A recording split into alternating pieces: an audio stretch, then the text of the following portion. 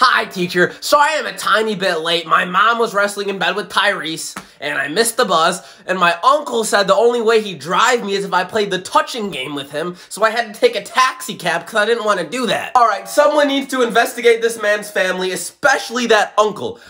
We're doing 2 truths and a lie, and you came with literally 5 minutes of class left, so I just say yours, then you can dip. Alright, I got mine. So 1, I never went to Ukraine yesterday, took out 248 Russians by myself, and then swam back to the United States and still made it to, well, I was late to school, but anyway, my next one is that I still have a dad. My dad didn't leave. And then lastly, I went to McDonald's yesterday, and they said their ice cream machine was broken, so I broke in through the window, fought all the employees, knocked him out. Ronald comes out, strapped up, 2 Glocks. He's like, "What you trying to get into, kid?" I'm like, "I'm trying to get into your ice cream machine." Boom, knock him out cold, steal the ice cream machine, then he shows up at my window.